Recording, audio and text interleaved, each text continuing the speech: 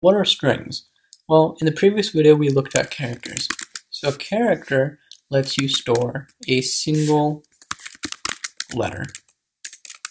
So we can store A, we can store B, we can store C, we can store D, we can store 9, maybe 8, and so on, right? But suppose we tried to store multiple characters attached to each other like this. Well, if we tried to do that, we run into a compiler error because we can only store one letter or one element inside of a single character.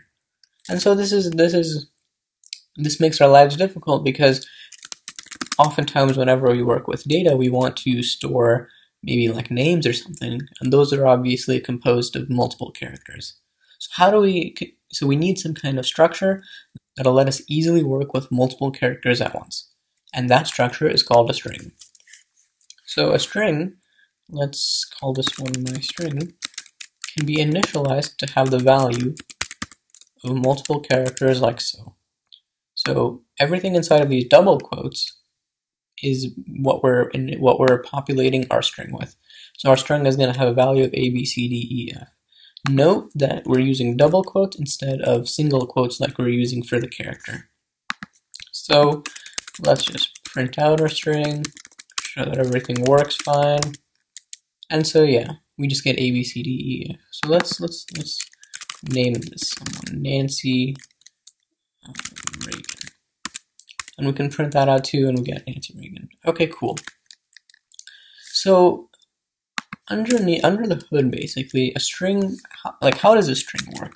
Well, a string is just a sequence of characters, right? A string is a sequence of cars. Okay, well, what is a sequence of cars? A sequence of cars can be represented via an array. Okay, so what is an array? Well, we're going to see what arrays are like in the next video, but in essence, what we're doing is we're creating a bunch of little blocks of memory. So we're creating a bunch of blocks of memory when we do this assignment operator right here. We're creating a bunch of little blocks of memory, and inside each of these blocks of memory, we're putting a character. We're putting a character, Nancy, and then so on and so forth, where the last letter is N here for Reagan.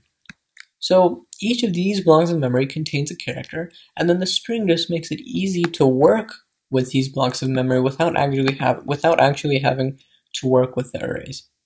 Okay, so that's just a little bit of theory. You don't really need to worry about it, but it helps because sometimes we can initialize strings in various ways. Weird initialization. To create a string, we can also use the syntax here where we use the new operator. So this new operator, it relates to how we create objects, and it's a feature of object-oriented programming. And again, we're going to see exactly how this works in a couple of videos down the road, but it's a good introduction, so we'll go through it right now. And basically what this is doing the same thing that line 6 is doing. It's just creating a new string. We can pass in some values inside of this parameter, inside these parameters right here, basically, inside these parentheses. And they let us initialize our string to whatever we want. So we can print out weird initialization, and we'll get the same thing. Okay, fine. Let's suppose we wanted to compare to see if this method of initialization did the same thing as line 6. Are these two strings the same? Well, in order to do that, we use something called here, let me show you.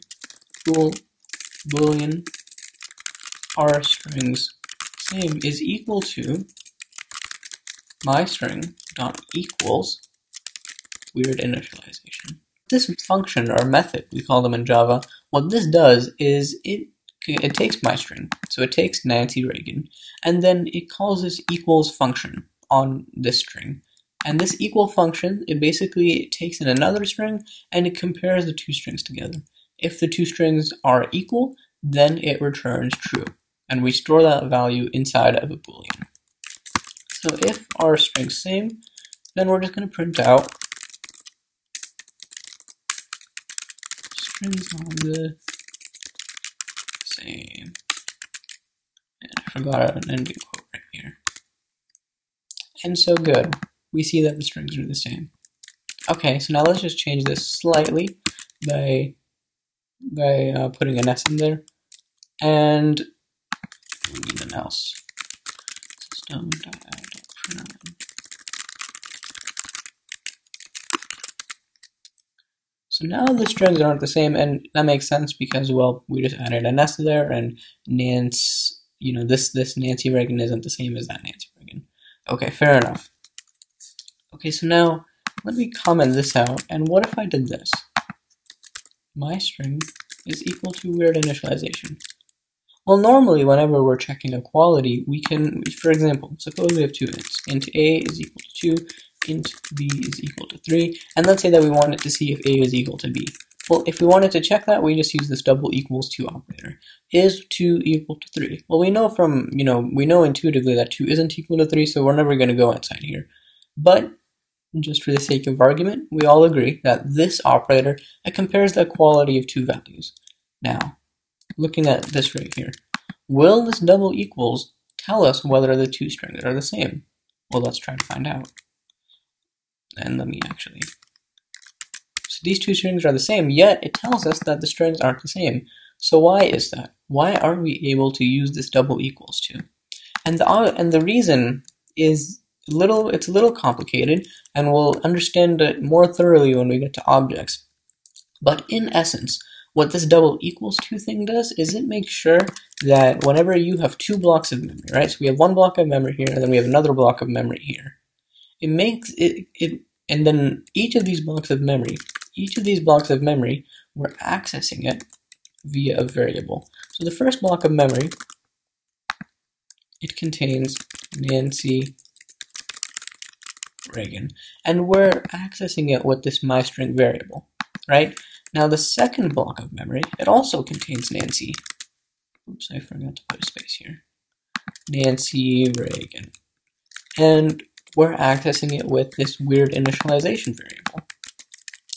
So what this equality check, in essence, what it does is it checks to see if this variable and this variable, if these two pointers, we call them, point to the same location in memory. So myString, it points to this block of memory, but weird initialization, it points to this other block of memory. Even though the two contents of the blocks are the same, the places where these variables point to, the places are different, and so this equality check fails. However, when we use the dot equals to function, what we're doing is we're actually checking the contents of the string.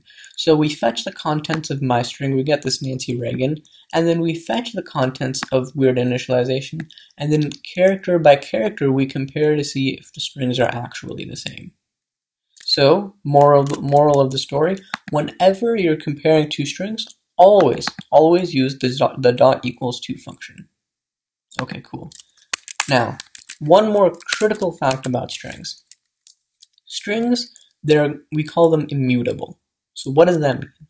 Well, immutable, just the definition of it means something that can't be changed. When something is immutable, you can't change it. So if I create a string, non-immutable string equals hello, once I've created the string, I can't change its contents. So what I can't do is I can't do something like non-immutable string dot. So there's a function actually in string called replace. And what it does is it finds instances of one character and it replaces them with instances of another character. Okay, so intuitively it seems as though if we call this replace function and we replace one of the L's, actually we should use replace all. If we replace the L's with O's, then our string should look like this. Our string should look like this. H-O-O. So this is what we would expect our string to look like. However, non-immutable string, if we were to do this, if we were to try this, the string would still be hello. And that's because we can't modify the contents of our string after we've created it. We can kind of get around that though by reassigning where our string points to. And I'll explain why this works in just a second. So let's look at what this is doing. So what we're doing is we're reserving a block of memory, and then we're storing hello in that block of memory. Okay, fair enough. And then this is accessed via the non-immutable string variable name. Okay, so now what we're doing here in the second line is we're replacing all the L's with O's. Okay, so what does this actually do? Well, it takes our original block of memory. It takes our original block of memory and it copies it into a new block of memory. So then new block of memory. So it copies into a new block of memory that has the exact same contents, right? It has the same contents except we get rid of the two L's. So this is what the new block of memory has. Okay, so if we don't have this right here, if we don't have that reassignment, well, our original block of memory here is right here, and it just has hello, and then we're just printing that original block of memory. The stuff that got changed, our actual change block of memory, it's never used. It's returned by this function. It's returned by this replace all function, but we never actually use it. But if we reassign where original string points to, well, then we take this non-immutable string and now we attach it to this second block of memory. So non-immutable string, it originally pointed to this guy, but now it points to this guy after we reassign it, and so we use the contents of this block of memory from now on. Okay, so another final moral of the story: whenever you're working with strings, strings are always immutable. You cannot change their contents after you've created them. There are a wide variety of functions you can use on strings, such as substring, char add, dot length. There's a wide variety. In the next video, we're going to go into more depth on how about how some of these functions work and how we can use them in our programs. All right, see you guys then.